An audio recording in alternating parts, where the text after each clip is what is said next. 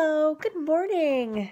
Okay, so this is going to be a little bit of a different thing, but, so I was car shopping for like 2 weeks, and I have some other brochures, but I think I left them in my husband's other vehicle, and I think he actually took it to work today instead of riding his motorcycle. So, I have pages of paper here. I'll just show them, like, there we go. So I got pages of paper. They are, I'm just going to guesstimate with my 12-inch ruler, so my foot-long ruler. So I'll just guess.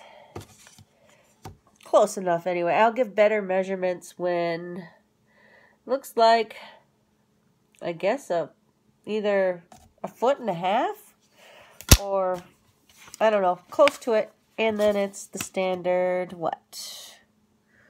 11 inches. So, all right, so all those, let's see, there's 3 pages. Oh, and, yeah, there we go. So it's just a standard thing. So these are just regular pieces of paper.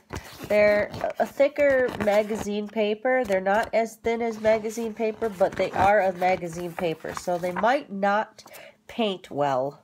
But I wonder if I could sand with some sandpaper and rough up the edges on these on the side I want to paint on, and if that would make the paint not bubble or whatever. Anyway, so these 3 pages are thin paper. You know, they're a thick, what's the word I want to look for? They're a thick magazine paper. Then this one is the cover page. And it's, I'd say cardstock thick, so that's good. And so, like I said, all 4 of these are this length, you know, booklet length. And then I have 1 page that had a pull-out flap, so this one is this long. So I got 1 really long one and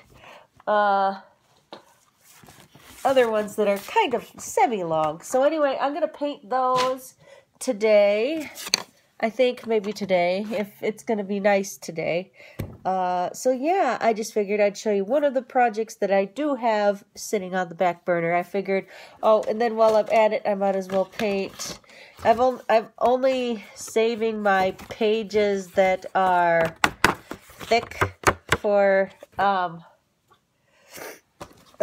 they're thick pages for doing painted paper, because I have so many other, you know, papers now that I don't need to keep, like this one. Is another one. I thought about using this one because it has a coupon for, oh, let's see, it has a coupon for a haircut for $7.99. I don't usually get my hair cut, so so I had that one saved, and I don't really have any more. So yeah, that's what I'm probably going to do here in a little bit. I don't want to get too involved in painting because I do have to leave in about 1.5 hours, so I'm probably just going to cut some more pages from this booklet. I've already used up this much, if you can tell without my hands being in the way. I've already used that much of the paper pack, so I am just super glad that I'm actually using these up. I do have a double-sided 6x6 paper pack that's like this, and it has 2 sheets of each color, so I'm going to do 1 and 1. I'll cut them up, and then I will do one way, 1 the other way, just like I did with, I don't have any right here. I actually did them all, but you know what, you know, the latest double-sided paper that I did. So, all right. Yeah, okay.